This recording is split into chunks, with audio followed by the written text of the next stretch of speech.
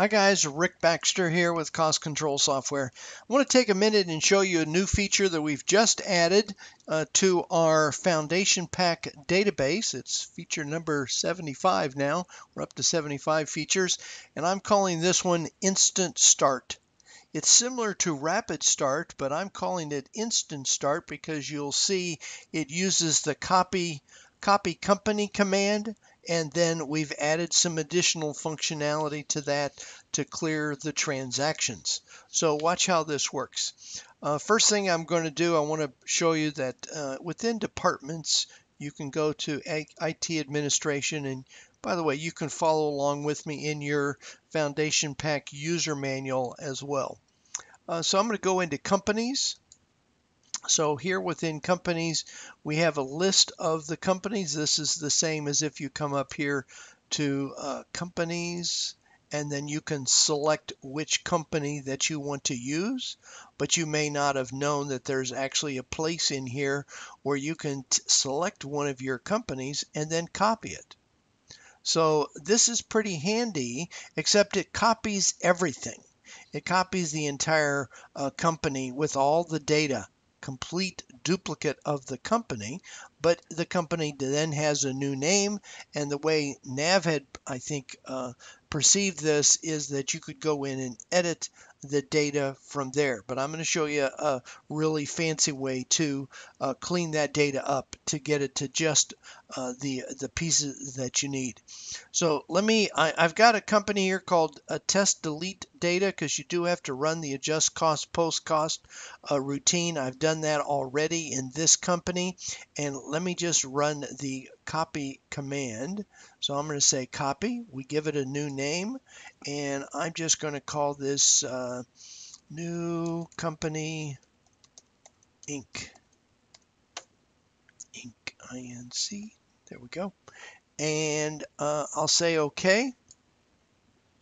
And what it's doing is it's copying this test company to my new company. Now it takes about 3 or 4 minutes for this process to run. So I'm going to pause the video and then we will pick you up on the backside. Okay, so it has completed. So you'll see now on the list, it has inserted my new company Inc. And let's just switch, and I'll show you a couple things in that company. So I'm going to go home, and I'm going to switch to that company. So I'm just going to pick, here it is, select company, and I'm going to go to my new company on my list. And you may have many companies in your database. I'll say OK. And it takes me to my new company Inc. up here at the top. Okay. Now, the problem with the copy command is that it copies everything. It copies the chart of accounts, it copies the customers, it copies the posting groups, it copies the sales orders, it copies the purchase orders. If I click on purchase orders, you'll see in my new company it's got all the same it's got all the same open POs in this company as I had in the other company. Well, I don't want the POs. You know, I'm starting a brand new company and I want to do it as rapid as possible. Actually, I call it instant. So I really want to get rid of these transactions. I don't need them. Okay, same thing for customers. Let's go take a peek at the customer list. The customer list got copied, and guess what? All of the balance due for those customers came in as well. Well, I don't want that in my new company. I want to start my new company out with the transactions all at 0. That's the mission here. So what we've done here at Cost Control Software is we've created a function that allows you to go into this new company, whatever you call it, and basically clean up or clear out the transactions. Because you may, in fact, you may not even want the customer list in the new company, or maybe you do. I'm not sure about that one, but I definitely know I don't want to show a balance due from Progressive or from Canon Group. I don't want to show those balances in this new company because the copy company is a complete dupe of the previous company. So to make a rapid start for this new company. And by the way, I've switched, you didn't see me, I switched to this new company. And here's the secret to the whole thing. So there's two parts to it. So I'm going to show you just as it shows in your handout. So I'm going to go into, first of all, the setup. One little thing in the setup area, I do want to show this to you. So this really is kind of a little bit of training material as well.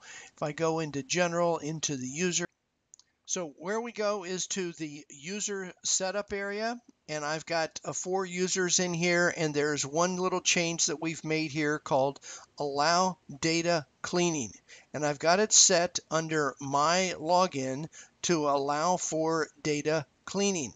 That allows me to delete data, and Carolyn and Julia cannot delete data because this is a really powerful function, so only certain people should be able to actually carry out the process of the data cleaning. Okay, so with that in mind, so that's one little piece that's in there. And what we're going to do now is I'm going to open up the actual function itself, because we've got the company built, but we don't want all this data. This should all be at zeros. Okay, we shouldn't have any quotes in here. We shouldn't have any sales orders in here. We may or may not want customers. I'll show you that in a minute. So I'm going to park this out of the way. I'm going to open up the command here for this is the page, and notice it's in the development environment, so you do have to have access to a developer's license to be able to run this. This is part of security. We didn't feel it'd be right to put this on the anywhere on the menu. So I'm going to run the function from here. It'll open up the page, and you do need to make some decisions now about what you are wanting to clean out of there. So the first thing is these transactions. I don't want any transactions, so I'm going to check that one off because I don't want any transactions in my new software, or the new company. So then you got to decide, do you also want to delete customers? Do you want to start out with 0 customers and add the customers, or do you want to keep the customers that are there, but there just won't be any transactions for those customers? So you've got to make that decision as well. And same for contacts. Let's say we don't want contacts. I'm going to leave customers. I'm going to put in all new vendors. I may import the vendor file. We have a completely different set of inventory, so I'm going to start fresh with inventory. Resources, I'm going to get rid of them.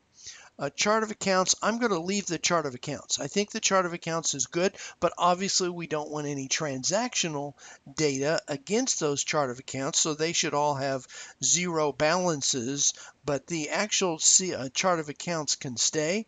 The bank accounts, I think I'll leave them as well. There's only a few. Employees, I'm going to start over fresh there. Salespeople, we've got new salespeople in this new company. Same with fixed assets. I'm going to let that go. Locations, I'm going to set that up from scratch and set up jobs from scratch as well. So this is the configuration. I'm getting rid of transactions. I'm going to keep the customer list. I'm going to also keep the chart of accounts, and I'm going to keep the bank accounts. But everything else is going to get cleaned or purged, whatever you want to call it. So it is going to, that is the plan. So there is one action that you run to carry this out. It's back here on the action tab called clean data. And you click it, and of course in big letters, are you sure you want to delete all data back to RIM for this company? And the company name is New Company Inc. That's the name I created when I copied the company. And I'm going to say yes, and you have to run inventory, and I've done that. Have you run inventory? Yes, I've done that already. And so it is now cleaning those tables. Look at it go. So all these master tables of hundreds of information, one or more bank account ledger entries have been reconciled to the bank. These bank ledger entries will not be modified. Do you want to continue? I'll say yes. I'll say yes to that one. Yes, to that one, operating does a few more things. And it's going to basically remove all the data in all these tables. Look at all the tables that it's cleaning out for me all automatically. Now, this is a powerful command. Do realize that. It's a powerful command. But it's going to finish up here in just a second. The CRM segment is now empty. Do you want to reset the number of criteria actions? We'll say yes. Yes. And then we should be finished here in just a second. Let this go. And I'm showing it all to you in real time, and then we'll go review the results because I want you to see what actually happens after you've run this function to clear and clean out all that transactional data so that you're ready to start using, there it's done, start using this new company. So let's go check it out. Now, what should have happened? All the transactions should be gone, and there would be no transactions in this new company. It would have left the customers. It cleaned out the contacts, cleaned out the vendors. It did leave the chart of accounts and bank accounts. So let's check at least the customers and chart of accounts. So I'm going to close this and we'll park this out of the way. We'll open back up our company and we'll go check it out. So we'll want to do a refresh here. And notice now I'm in New Company Inc. Okay, this would be the name of your new company. And there's no sales orders, no purchase orders, nothing. And if I go to vendors, remember we said no to vendors, they're gone. So you have no vendors in here at this stage, but I did say save the customer list. So I said yes to customers. So I've got customers, but the balances are all zero because we cleared all the transactions. So there's no transactional values, but I did keep the customer list. Okay, so again, you've got to kind of decide that as you go. And what was the other thing? Oh, I saved the chart of accounts. So let's go to financials. And under financials, here's the chart of accounts. I did keep the chart of accounts, but notice my net change and balance at date. If I scroll down, everything's at zero. So there's no balances. I'm in balance in my balance sheet and income statement because everything is at zero. So I'm ready to start up this new company. So this is why I call it really instant start, because it's got the chart of accounts. I did keep the posting groups. Okay, I kept the posting groups. I kept a lot of the setup stuff. So for example, on customers, if we open up the Canon group, let me just edit this so you can see what we did here. I did keep for the things like responsibility centers. Okay. Oh, no, I guess I didn't keep that. What did I keep? Oh, down here on the most of the setup things, like the posting groups. Okay, so they have all been maintained. I did keep the payment terms. So if we come down to payment terms down here, these are things that you don't really want to have to re-enter as like payment terms. Everybody can share this list of payment terms, so we keep that payment terms. It's a pretty small list, and if in this new company you need to make some adjustments, you could make those changes pretty quickly. By the way, this is all open code, so that if you do need to maybe delete other things, then or not delete, you can actually change that main screen to make any adjustments that you want to make. So there you have it. That is the new function for Instant Start. It basically starts up a complete new company. If you want to actually delete the customers, you could have deleted the customers. I deleted the vendors and the items, and basically it's ready for you to start entering transactions. Well, you got to add your inventory items or resources, but it is ready to go. So give it a try. I hope you like this feature. If you have any questions, my name again is Rick Baxter at Cost Control Software, and give me a call and ask away, or send me an email. I'd like to hear from you. Thanks so much.